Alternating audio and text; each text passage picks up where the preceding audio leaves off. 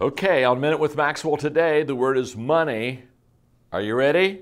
As you're watching, listening to this, guess who would want me to talk on the subject of money? A guy by the name of Eric Million. Eric, talk to me, friend. Talk to me. Did you get that name by birth, or did you, when you were like 21 years old, have an ambitious desire to make money and change your name? I mean, Eric Million wants me to talk about money. I mean, that's almost as bad as Susie Penniless wants me to talk about money. He's a business owner in Lexington, Kentucky. And Eric, I hope that you've done well. I hope you have in your bank account what your name says. But let me just say this.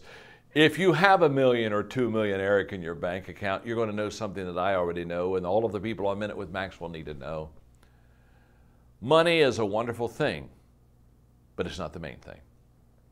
Money does two positive things for you in your life. One, it gives you options, and two, it gives you an opportunity to help people. I know of no other values of money except options. And if you have a lot of money, you get to choose. You get to choose where you go, travel. You get to choose where you go, first class or coach. You get choices. You get options. Money gives you options. That's the wonderful thing. I value options, and so therefore I value money because of what it gives me. But I also value money more, Eric, because it allows me to pass on to others. And I've been blessed, and I've made quite a bit of money, but can I tell you something? 10 to 1. The joy of giving is greater than the joy of receiving. Trust me on this. But by the way, hey, you got to make it to give it.